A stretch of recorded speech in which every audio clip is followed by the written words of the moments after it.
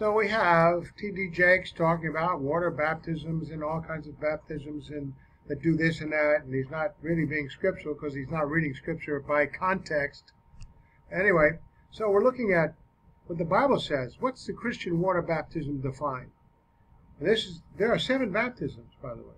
This is the third of 3 wet baptisms, 3 which are symbolic, representative identifications. Matthew 28:19. Therefore, go and make disciples of all nations, baptizing them in the name of the Father, and the Son, and the Holy Spirit. Here is the commandment, which is very clear and definitive, that we are as the representatives, the ambassadors of Jesus Christ, as we go through the world explaining the gospel of salvation unto eternal life to people. Winning them to the Lord, so-called. I don't like that baptism term, winning them. You present the case that they should identify themselves symbolically. They get the water baptism, i.e. that they should portray their actual identification with Jesus Christ in a symbolic way with water baptism. In other words, water here represents the person of the Lord Jesus Christ. When a church-age believer is immersed in water, he is portraying symbolically that it has been placed into Christ. The water represents Jesus Christ. You go into the water, you portray that you have been joined to Christ. When you come out of the water, that action is representative of a new lifestyle. So water baptism portrays the reality of what Paul is saying about in Romans 6:3-4, which reality is Holy Spirit baptism into Christ. That reality is Holy Spirit baptism in Christ. That's not water baptism, and which water baptism portrays symbolically. And this is what Paul says, Romans 6:3-4. A lot of people make a mistake on this. Or don't you know that all of us who were baptized into Christ Jesus were baptized into his death? Note that this portrays an actual baptism identification into Christ Jesus and his death, Holy Spirit baptism. And I'm going to say here, not, so many people say this, not water baptism.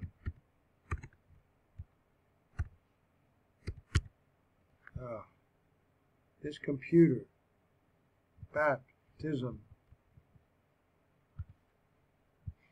All right, we got that?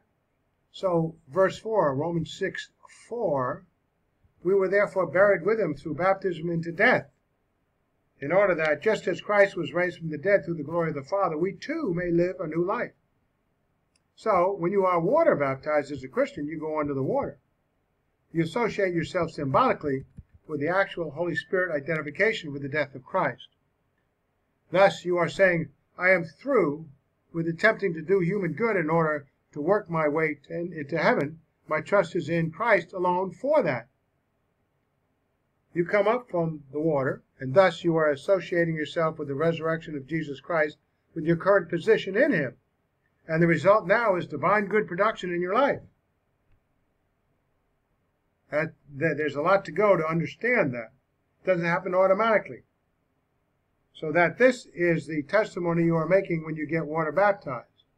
I have an opportunity to participate in a new life. Now, I've read Romans chapter 6. It's an admonition. Shall we go on sinning so that grace may increase? By no means. So we can go on sinning because God's grace will increase because his Son covered all those sins. So you have to volunteer your life.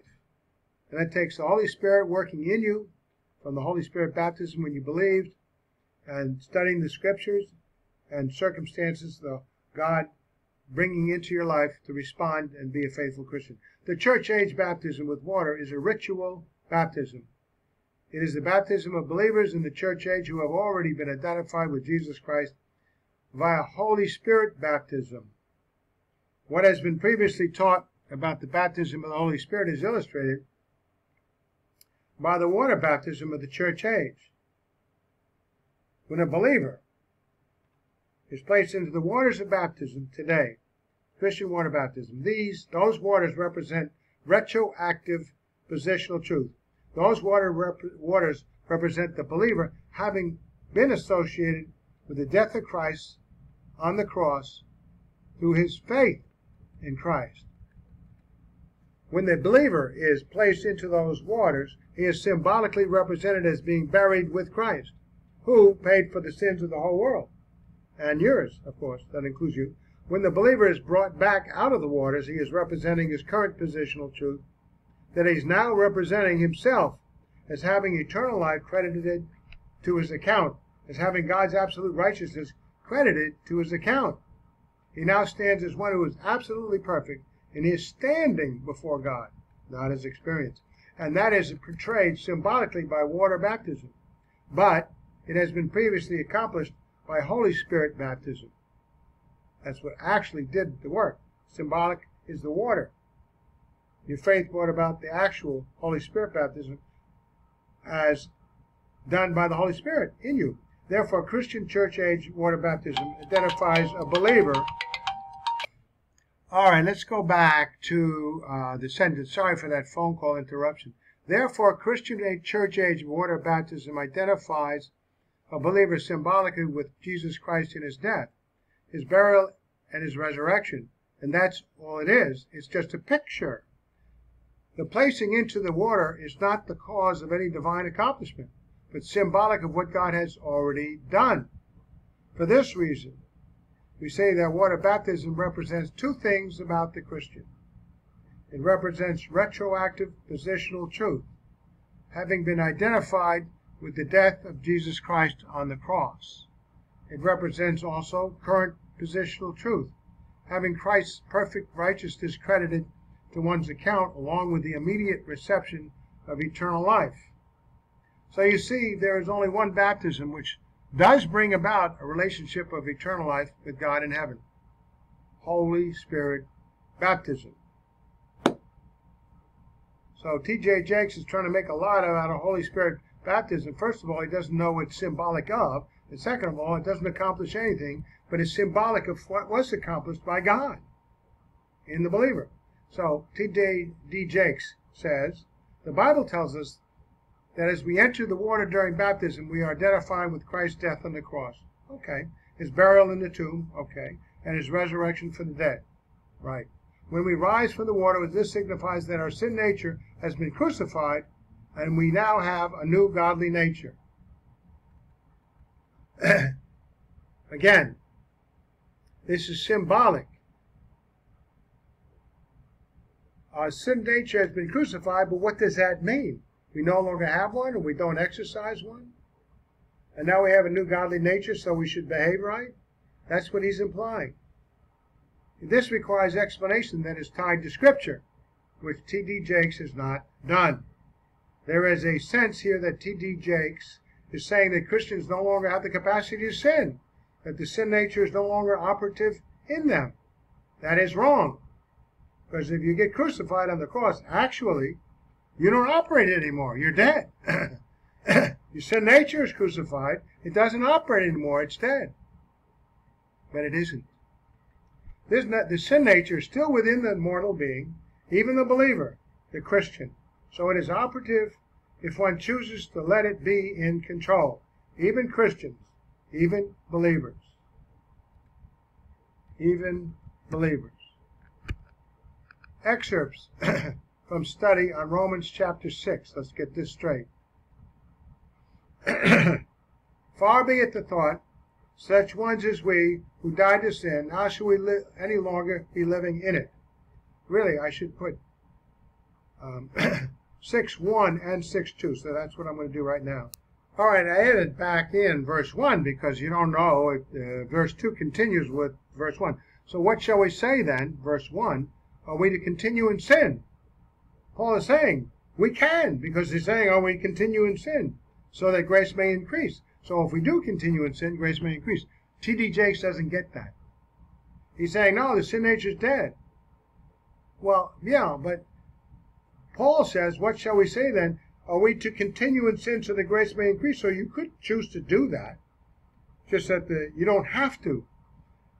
And Paul says, far be the thought in verse 2, such ones as we who died to sin. See, it says you can continue in sin by raising it for the dead in your temporal life in the moment. How shall we any longer be living in it? If we died to sin, why would you choose to go back to it? That's the question. And it continues on. So having died to sin, i.e. the sin nature does not signify that the sin nature no longer exists, nor that it no longer can have influence over the believer and make him do sin. Such ones as we who died to sin, how shall we any longer be living in it? Okay. Notice that Paul's question, how shall we any longer be living in it, implies that it is indeed possible that the believer can do just that, continue in sin. And some believers, it says in the Bible, can continue to sin so much that it was worse off than before they became believers. So the believer still has the capacity to live in sin in spite of the fact that he has died, i.e. been separated from the control of the sin nature of his lifestyle. You can put your hand up and say, hey, sin nature, you no longer can control my life.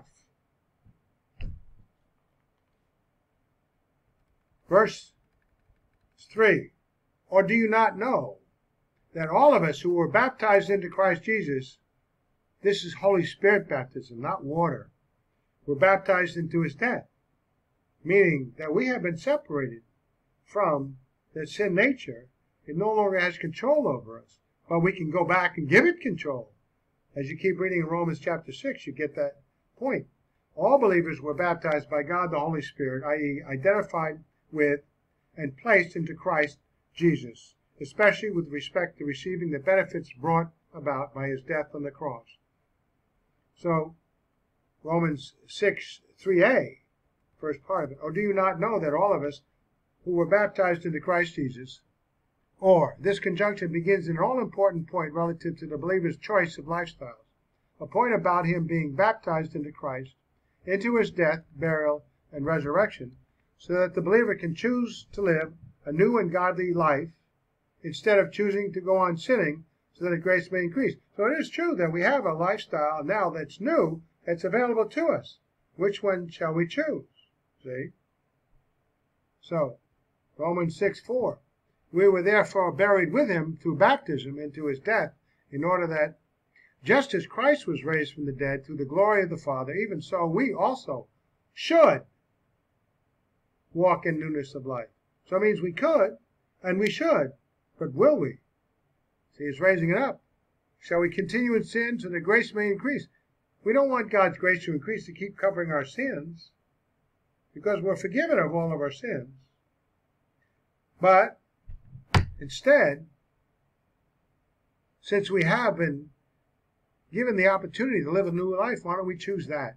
So the death, burial, and resurrection of Jesus Christ provide the believer with the freedom to choose and the capacity to live a new life, a new and godly life, or he can revert to slavery to the old ungodly nature which still remains within him. So here it is. What shall we say then? Shall we go on sinning so that grace may increase? Far be the thought. Such ones as we who died to sin, how shall we any longer be living in it? Or do you not know that all of us who were baptized into Christ Jesus, Holy Spirit, that actual, real, Christ says, were baptized into his death? Because what he died for, it looks as if we died for that, but he died for us, because we wouldn't come back from the lake of fire.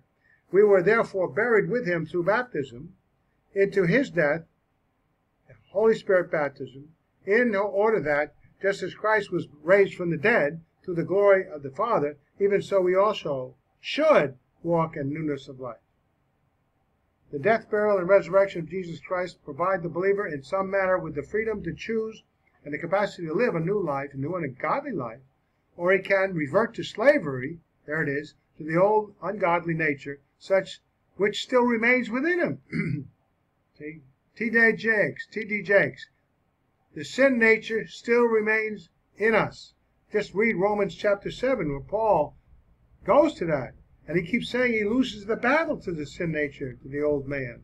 So verse 4 in Romans chapter 6 verifies that this union with Jesus Christ via Holy Spirit baptism means that the believer is credited with sharing the benefits of Christ's death, burial, and resurrection, which includes complete forgiveness, the crediting to him of the righteousness of Christ, and the provision of the enablement to live a new and godly life. Verse 6:6. For if, since we have become united with him in the likeness of his death. Certainly we shall